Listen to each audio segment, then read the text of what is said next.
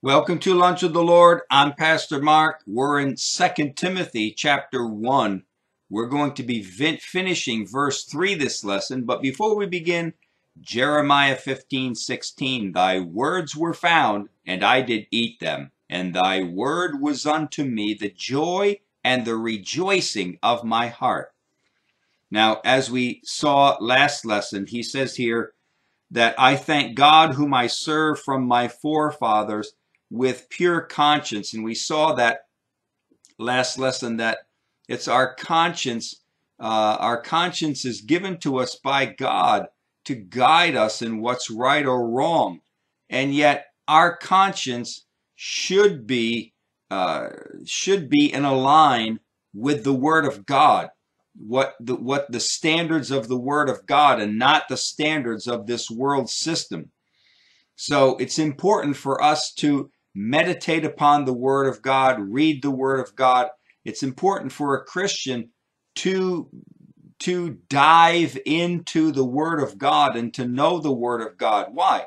So that your conscience can have the right standards of what should be right and wrong in God's eyes. And if you're not you may be a Christian, but if you're not in the Word of God, then you don't really know what God considers right and wrong. You could be a little foggy on whether this thing is right or wrong or not. And it's very important for Christians to get into the Word of God, to study the Word of God, to meditate upon it, to read the Word of God, so that your conscience can have God's Word as its standard for right and wrong, and it can know in all situations of life, this is right or this is wrong. Now we get into this lesson here. He says that without ceasing I have remembrance of you in my prayers night and day. And don't be familiar with someone's continued prayers for you. And don't think that your continual praying for someone, even for many years, is all about you. Don't get the idea, well, I've been praying for, John for the last 3.5 years. Don't get the idea that it's all about you and your effort. Paul thanked who? Paul thanked God that he remembered to pray for Timothy day and night. Day and night. It was God who brought Timothy to Paul's mind. Night and day means that Paul learned to pray at all times. He told the Thessalonians to pray without ceasing in 1 Thessalonians chapter 5, verse 17. Pray without ceasing. Learn to pray. Learn to pray throughout the day. When you get into the car, whether you're going to work or whether you're going to church or the store, learn to pray. When you answer the phone, when you open a letter or you open an email, learn to pray. When you go for a walk or when you go out to work in the garden or in the yard, learn to pray beforehand. Include God in all aspects of your life. Include God. It doesn't have to be long, drawn out, 45-minute prayers when you're going to go out and, work in the garden. But just pray, God bless this time in the garden. You may say it sounds funny, but, if you honor God, God will honor you. And things can happen. Things can happen when you get in that car and, well, I'm just going up to the corner. I'm gonna buy a loaf of bread and some things for coffee, and that's it. I'll be right back. I mean, what's God interested in that about? Well, God is interested, but the thing is that you don't think God is interested in it. And God is very interested in your life.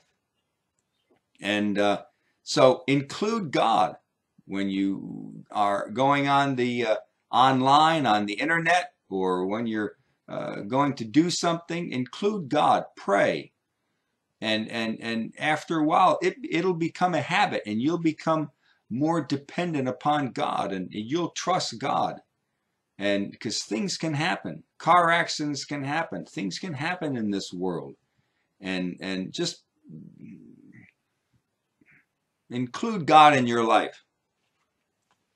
Don't condemn yourself if you don't have a desire to pray for someone anymore who you've been praying for the last few years. Well, Pastor Mark, I got something to say. I'm feeling guilty now because I've been praying someone now for 17 and a half years, and I just don't have the desire to pray for them anymore, right? And I feel like I need to continue, but I just don't have that desire anymore. Well, don't condemn yourself if that desire to pray for that person isn't there anymore, right? Don't turn prayer into a ritual. Let God guide you in your prayers. Maybe God has someone else praying for them now, and he wants you to pray for another person.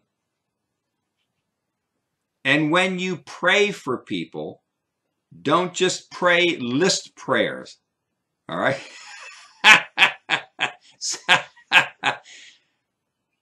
I've heard it. I won't say too many details, but I hear it on the radio once in a while, where these people, they pray, and they pray these list prayers. God bless Sam, bless Sam, bless Ann, bless Tim and John and Jake and Betty and Sue and William and they go through a list of whatever, 45 names or 112 names, and then they're done. Bless them, amen. And it's like, boy, I just prayed for 123 men or 123 people, right? And it's like, no, all you did was you just told God how many people you knew, but you didn't pray for them. You may say, yeah, but I wanted God to bless them. That's a prayer. Look, it's list prayers are there's no benefit in list prayers, all right? If you're going to pray for people, then pray for them. Pray for them. Talk to God about them. Again, don't just mention 16 people in a prayer and list them and then say, God bless them all. Thank you, God. Amen. Right? No. When you pray for them. You may say, well, that's going to take too much time. Well, but that's what prayer is. Prayer is talking to God about someone, not just mentioning their name. It's praying for someone to God. What do you want God to do for them? What is that you want God to do for that person? Now, when we pray, again, it's not just mentioning someone's name on a list, but it's praying for that person. And it's taking time. It's like the person who goes, they're at work and they have a 15-minute break, and they come back from the 15-minute break and somebody asks them, whoa, what did you do for your 15 minutes? Oh, I just prayed for 127 people. Really? How can you pray for 127 people on a 15-minute break? Right?